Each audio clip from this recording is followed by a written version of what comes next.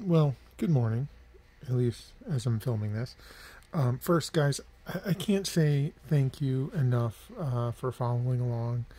We're like 6 pages into this and over 100 posts, and really, I wouldn't be this far without you guys and all the help. So, thank you. I know this might be annoying to some. I apologize, but really, your help is immensely appreciated, and I can only hope that whatever I learn from you guys, I can pass on someday to somebody else. So this is where we're at. Yeah, we got a lot going on here. So what I've done is I've got these little,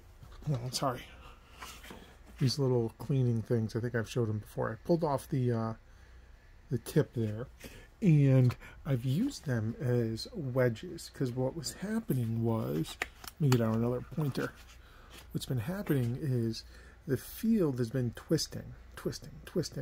So I've used these wedges, and they have like a taper to them as wedges, and I've slowly turned them to hold the field in place because I just wasn't getting there with the screws. And I've got one on this side, and I've got one on that side, because I also think what was happening was it was twisting. The field was twisting. Get my hands further away. Was twisting like this. So this is where I'm at. I've got the multimeter on as well, just to watch voltages.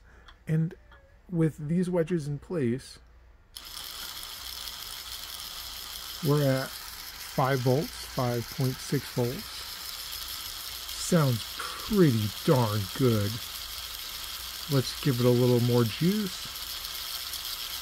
There's 7 volts, 8, 9.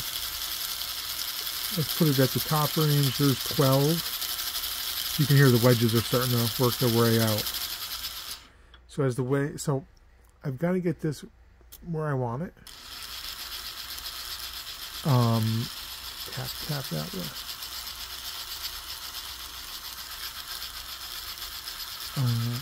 Now I know some people said that.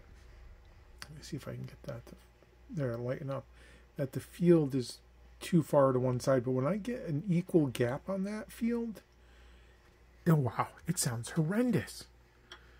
But like this, it sounds pretty darn good, comparable to some of the other diesels I haven't run.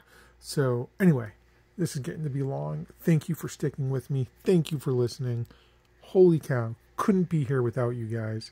Now I just got to figure out the best setup and then how to put the field screws in so that I can maintain that, because I can't run it with wedges. Thank you again.